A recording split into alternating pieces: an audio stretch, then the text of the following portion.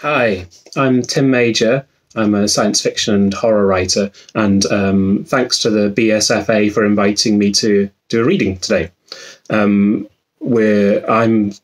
13 weeks into lockdown at the moment, and needing a haircut as much as anyone. I work as a freelance editor, so I work from home normally. So life isn't so different, except for the fact that my two young kids are in the house all the time, and I'm homeschooling them along with my wife. So appropriately enough, it ties in with my new novel called Hope Island, which is about children and parenthood, which is definitely uppermost on my mind at the moment. And Hope Island has just come out just a week ago at the time of recording this.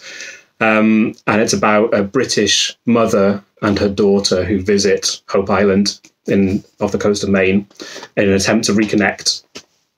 And on the island are creepy children. The book was initially a kind of response to John Wyndham's The Midwich Cuckoos, which was one of the books that got me into science fiction back at the age of 11, I would say. John Wyndham books very important to me, along with H.G. Wells, that sort of thing. But the book got into weirder territory. So there are creepy children on the island. There are also strange archaeological sites. There are murders. And increasingly, as I was writing the book, another theme kind of came in along with communication between the mother and her daughter, but also the idea of silence as a comfort and a threat. So the bit that I'm going to read from today is about Nina, the mother, who is taken to this strange archaeological site by Clay, who is a Finnish member of a strange artistic community on the site, on the island. And he is showing her this strange phenomenon in an underground cavern. So here we go. Here we are, Clay announced suddenly, startling her. He hopped onto a wide, disc-shaped boulder, the only large protuberance in an otherwise barren landscape. I assumed we were heading to the lighthouse. Lighthouse is disabled. This is where I headed to. The clumsy statement struck Nina as strangely profound. This is where I headed to.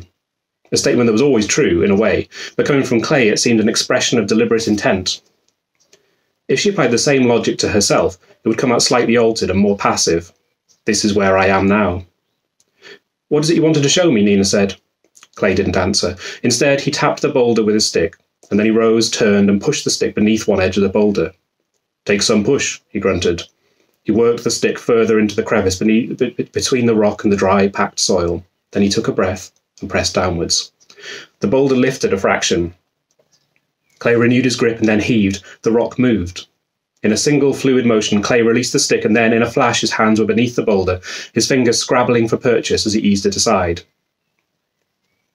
Soon he was able to use the weight of the rock to assist him. The boulder flipped over and landed with a thud that Nina felt in her knees. Clay wiped his forehead. I wasn't 100%, I can do it. Mikhail helped me always. I could have helped, if you told me what you were doing. He shrugged. For a moment, Nina considered accusing him of sexism, but her curiosity won out. Where the boulder had been was a hole, roughly the dimensions of a coffin. The rock had been a lid. Clay pulled a battered smartphone from his pocket. Its screen was a lattice of cracks. You have phone too? Yes, I haven't been able to get any reception.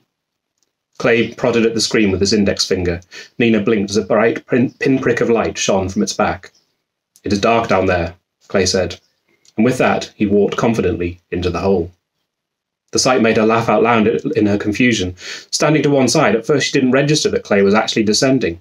Instead, she thought of an illusion that Rob used to perform for the delighted young Laurie. He would stride behind the sofa, bending with each step, pretending to go down non-existent stairs. Laurie would clap and call him back, and there he would be, rising out of the floor. But Clay really was going into the earth. Soon, he disappeared entirely. Nina squinted up at the sun, and then looked at the hole. She could see the first step, dark, packed soil, but nothing more. She flicked on her phone torch. She took a step into the dark. The passage was narrow, with no more than a few centimetres of space either side of her shoulders. The tail of her jacket scraped lightly against the packed earth as she descended. She aimed the torch downwards. Clay was nowhere to be seen. "It's not far." His voice echoed oddly, reverberating more than seemed right. She heard a strange crunching sound too. Nina plodded on, taking care to find her footing on each rough step. The bulk of the headphones around her neck made a brace that prevented her from looking directly down. The torchlight seemed to dim. She flipped her phone around and then squeaked at the intensely bright light shining in her eyes. She blinked to dispel the green ghosts on her retinas. When she shone the torch ahead again, she realised that it had seemed dimmer because it was no longer picking out the shapes of steps or the narrow passage. She'd reached the bottom, and the light now dispersed into a wide cavern.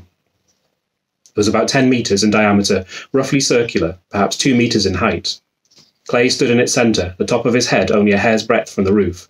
For a moment, Nina forgot about the journey from the gravel circle within the sanctuary buildings to here, and imagined one above the other, as if they descended directly to this underworld equivalent. "It is impressive," Clay said, purely a statement of fact. Nina shone the torch around. Thin roots protruded from the black, low ceiling. The walls shone with lichen, pale, sickly greenish-white, the colour of cabbage-white butterflies. "Up is okay," Clay said, "but down is better." Nina pointed the torch down to see that Clay was standing on a thin board placed above the surface of the cavern. But it was what lay either side of the board that commanded Nina's attention. At first, she thought they were ceramic pots, broken like landfill, and then she took them to be something softer, like plate fungus. She bent down to examine those nearest to her. The larger objects were smooth white stones, cousins of the disc-shaped boulder that had formed the trapdoor to the cavern. The smaller items were shells. Some were intact, but most were smashed, their sharp edges rising like tiny stalagmites. There must have been hundreds of them, thousands. Some she recognised as mollusk shells, others oysters. With a lurch in her stomach, Nina registered other pointed shapes rising from the chaos. Thin bones. The cavern was a pit of white knives. Nina heard the whooshing of blood pumping in her ears. "It is nothing you should be afraid," Clay said loudly. Nina winced at the volume of his voice and its peculiar soft echo, as if he were shouting in a cathedral. "It's called a shell midden. It's not so unusual in these islands." "How old is it?" "Depends. Top layer is maybe 1,000 years. Lower is older. Many thousands of years. Many." "So it was what? Some kind of processing site for food? Is that it?" Clay shrugged. "So people say. I've heard of shell middens. I saw a documentary once. But I don't understand. I thought they were normally found at ground level, beside rivers, or on the coast." Another shrug. "Hope Island is coast all around." "But we're up on the cliff, not at sea level, so the oyster shells and all the rest," she peered again at the animal bones, "would have to have been brought up here, and then down these steps into a cave. I don't get it."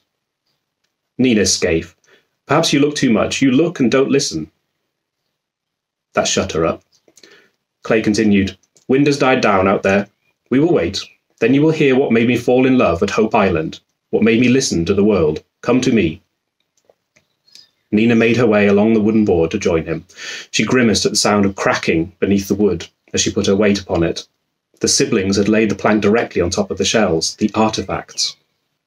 Clay lowered himself to sit cross-legged upon the board. Nina copied him. They faced one another and waited. Nina glanced over her shoulder at the passageway that led up to the surface, the only way out. "Now," Clay announced, "listen." She watched his face, his closed eyes. She pulled her headphones over her ears and checked that the mini-disc player was still recording. At first, she thought the sound was coming from Clay, the om of a Buddhist or a yoga enthusiast. She turned, and the movement of her head helped her locate the source of the groan. It was coming from the passageway. Her eyes widened. Had somebody followed them? But there were no footsteps. It was only the wind. She turned from side to side, tracking the sound. It seemed to travel around the wall of the cavern.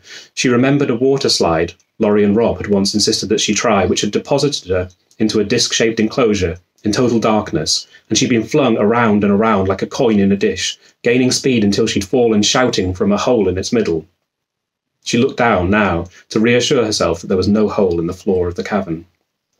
The groaning air swung around her.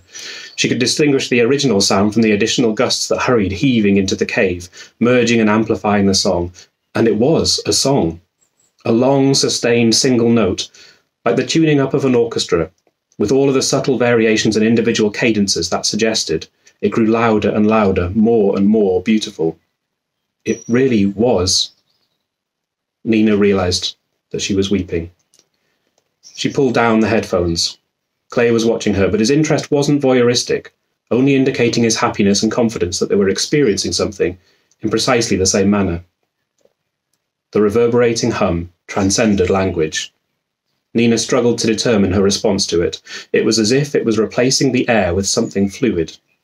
And this fluid something connected the pair of them, she and Clay, and also tethered them to the rock, the lichen, the packed soil, the roots, the gleaming white shards. Nina raised her hands, and the song tingled on her fingertips. It really was. And then it began to abate. The orchestra had readied itself, but the symphony failed to come. Each individual player dropped away. When the final steady drone lessened and then ceased, Nina was aghast at her sense of emptiness. So Hope Island is available now. It's creepy, and it gets weirder and it gets more alien as it progresses. I think it's good. And that's it for me for now, I think. I hope you're all well and managing with lockdown and reading lots. And if you're a writer, managing to write. I guess that's not easy right now. But yeah, I don't know about you, but I feel like I need fiction more than before rather than less. So yeah, that's what we have. Okay, I'll sign off. Bye now.